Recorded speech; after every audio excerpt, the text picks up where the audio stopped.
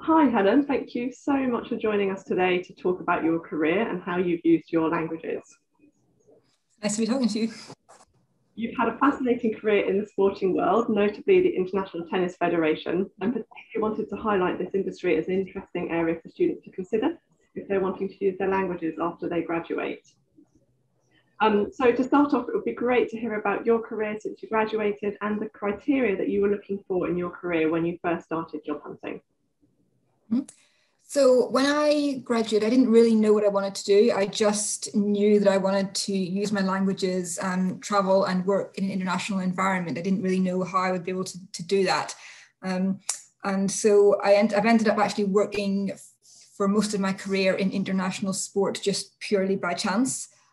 So what I wanted to do by talking to you is really just let language students and language graduates know that this is an area that they could potentially use their languages in. If they want to travel, they can do that in this industry because it's one that that people probably don't realize exists or realize is a good way to use languages.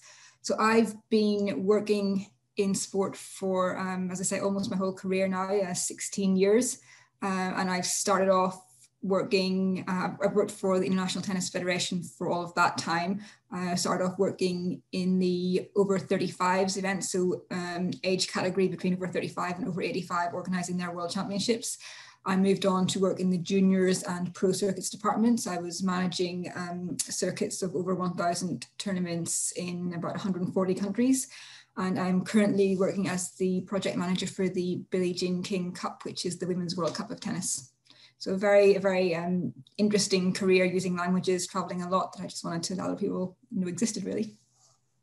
Brilliant. Yeah, it's really interesting and great to give an insight into this area that students wouldn't necessarily have thought about.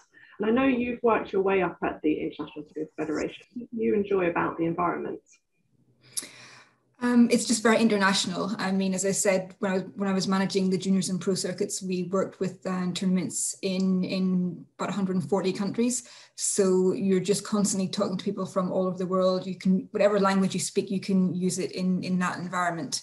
And I think that's something that's quite general in a lot of sports because most of sport is pretty globalized. And although tennis is particularly widespread around the world, I think all sports have a big international element in them. So that's something that no matter what sport you worked in, you probably would have that international language side of things. And also a lot of travel. I've traveled quite a lot with this job over the years, which is something I know a lot of language graduates like to do.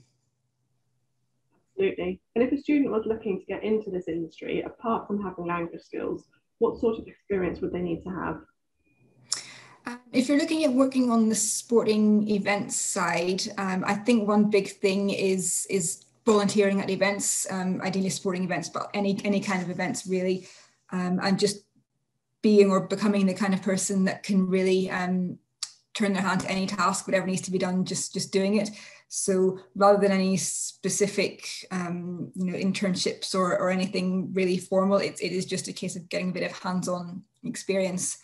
And then there's also the fact that if you work on events, the event itself might look very glamorous when you're on site, but most of the work on events is done in an office. So any kind of admin office-based experience, learning how to organize your time and having good attention to detail, all of that kind of thing that you can get in any kind of office job is also beneficial.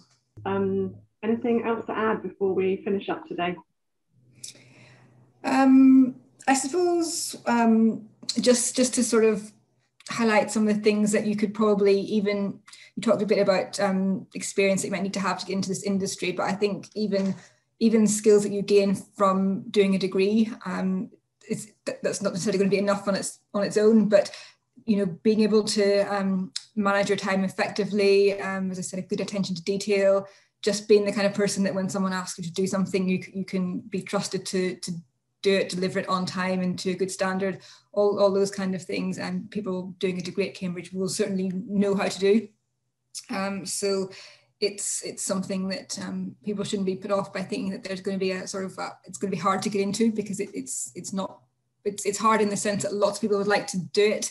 But I would say enthusiasm is probably a big thing in terms of getting started and just using skills that a lot of people will have anyway. Absolutely. And you obviously work within tennis, but you have said before that this could be applied across different types of sports. Mm-hmm. Yeah, and not, I've worked within a world governing body for my career, but there are a lot of jobs in sport that are contract based, where people will go from event to event, and that's definitely a viable career path, especially for someone starting out who doesn't necessarily have a lot of financial commitments, let's say, to go from working on a contract from one event to the next. Could be a very interesting way to start your career. Good point today, Helen, and for giving us an insight into the world of sport and careers and using your languages. It's been really useful. Thank you.